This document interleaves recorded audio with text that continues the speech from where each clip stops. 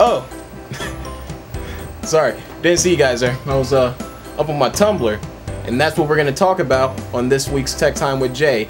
We're going to be talking about the blogging site Tumblr that a lot of people use more frequently now in this day and age, and what a lot of people use to do a lot of their advertising. So we're going to take a quick look at the blogging site Tumblr. Tumblr is a microblogging platform and social networking website founded by David Karp and owned by Yahoo Incorporated. The service allows users to post multimedia and other content to a short-form blog.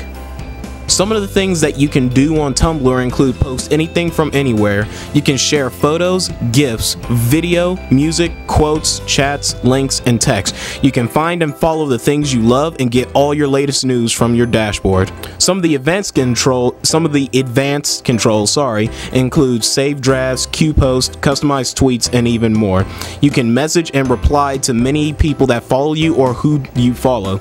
You can follow multiple blogs that range from sports to entertainment to movies to even some very innovative ways to organize and to maintain your lifestyle.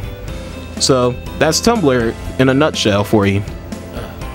Well guys, that's Tumblr, and if you want to get a Tumblr, just do it. It's not that hard. All you gotta do is just give your email password and just sign up. You can, like I said, follow multiple blogs that you like. You can follow a blog that's like a fandom towards Doctor Who, Sherlock, or a combination of both, which is called Wholock, which you'll guys figure that out with Tumblr.